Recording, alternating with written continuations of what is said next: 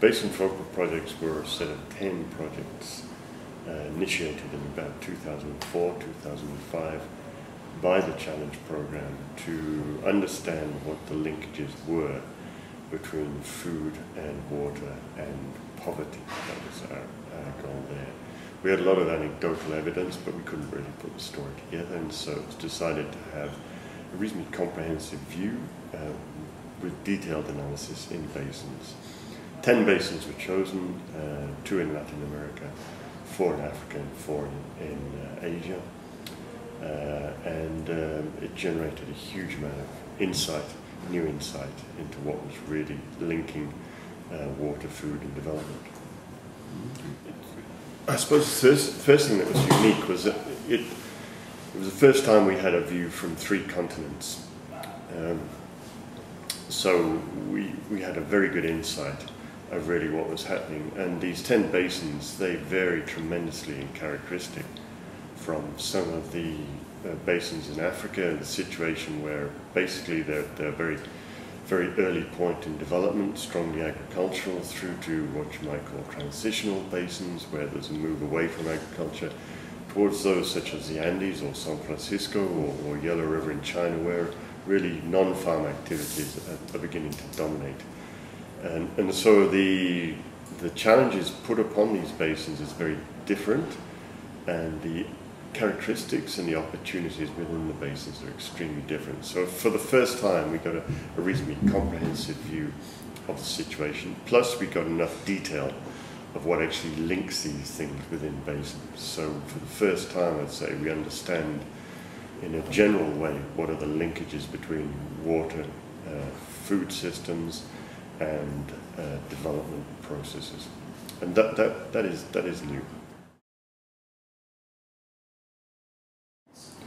I'd say the first key message that we'd have is that you need to understand the range of support that river basins provide development. So don't focus too quickly on any one aspect. If you do that, you'll miss too many things.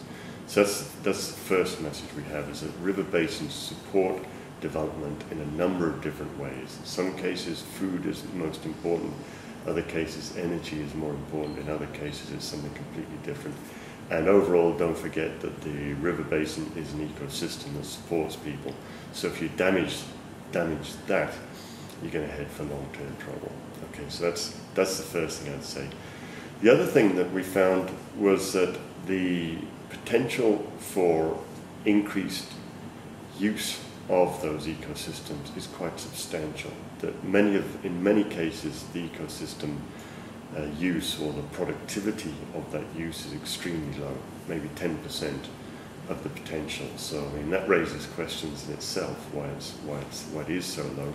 But that also suggests there's huge scope for improvement there by increasing water productivity, the beneficial use of water.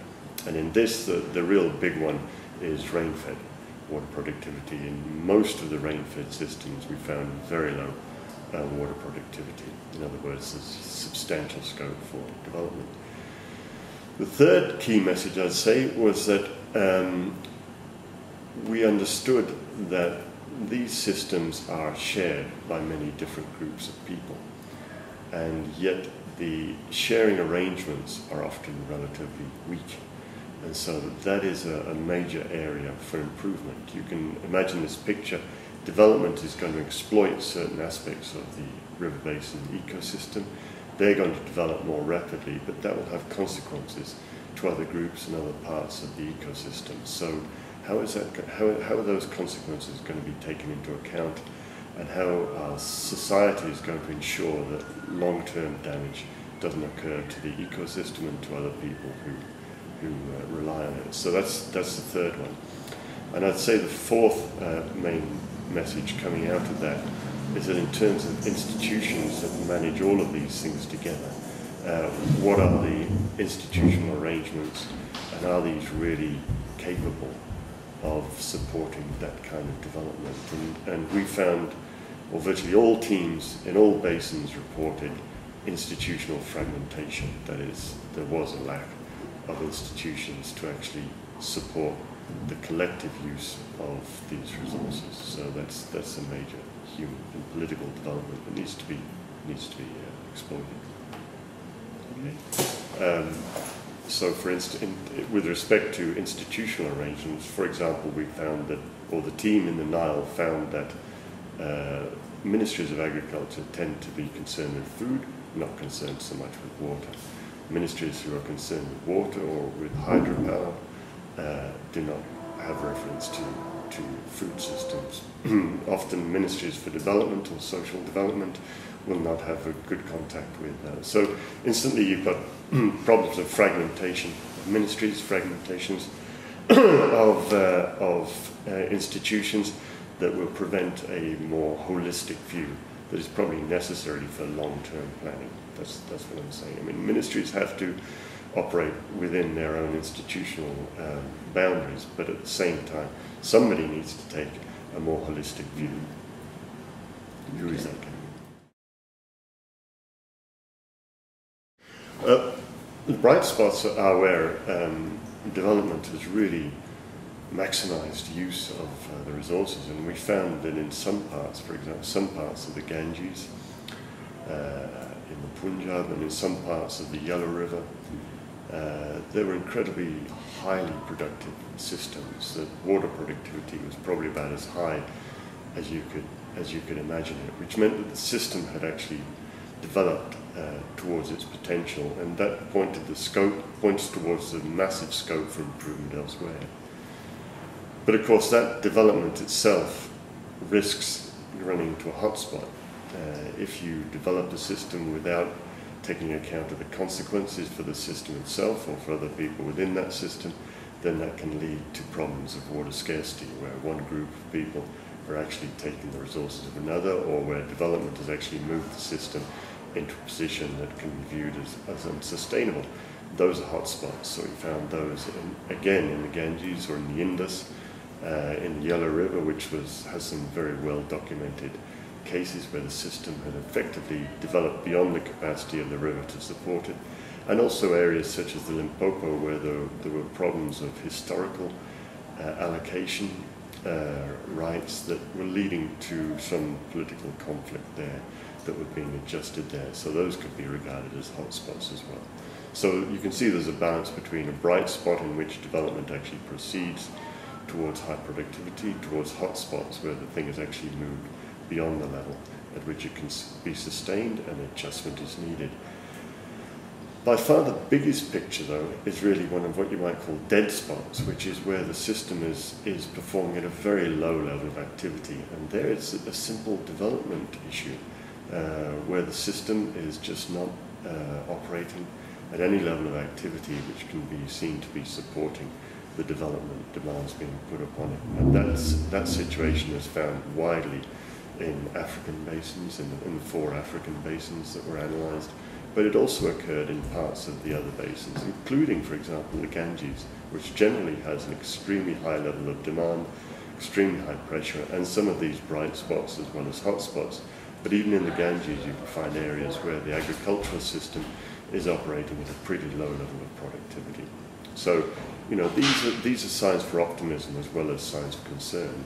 And I guess what you could say is that is the intention of overall agricultural development, is to try to lift the level of activity of many of these agricultural systems, and that is really representing the scope for improvement. That's the big opportunity. Do you have any specific examples of where, you know, how much productivity can be improved? Well, if you're looking at African basins, yeah, if you're looking at situations where productivity is less than 10% of its potential, then a doubling of that seems quite reasonable, seems quite achievable, and that has huge consequences for food security. Now, I'm not saying it's easy, but what I am saying is that those are mainly rain-fed systems, so the consequences upon other users of water within those river basin systems are relatively tolerable. They're easy to cope with. But what is needed is actually a full development of the system. Here we're looking at situations in which we have problems of inputs, problems of access to finance, problems of institutional failure, problems of difficult access to markets. So I'm not saying that it's it's an easy thing to achieve, and there are many people actually looking at that. What I'm saying is that if that can be achieved, then therein lies the major opportunity for solving the food security problem without handing over a major problem of water security at the same time. I didn't say that water scarcity wasn't an issue. What I say is that it's not the only issue, and in many cases it's not the main issue. And in actual fact, the analyses from the basin found an often quite weak statistical relationship between water availability and measured levels of poverty. And the reason for that is that there are many other things that will influence whether people are able to support themselves adequately, not just water scarcity, although water scarcity can be a problem. So we have a massive capacity waiting there in the system for agricultural systems to develop and to support people in their livelihoods. And there are a range of different issues that there. General development issues. I mean, do you want me to list them? It would be a pretty long list. But what we are saying is that there appears to be the capacity available within the global ecosystem to support food and water needs for the foreseeable future. But that in developing the system to meet those needs, what we're saying is that you need to take account of the fact that when you develop one part of the system, it's likely to have consequences to other parts of the system. But there is capacity there to meet foreseeable needs, yes. And I think actually the story is changing somewhat as when people look at the data elsewhere, they're realizing that there is the capacity to meet demands. But the question is, how is that going to occur?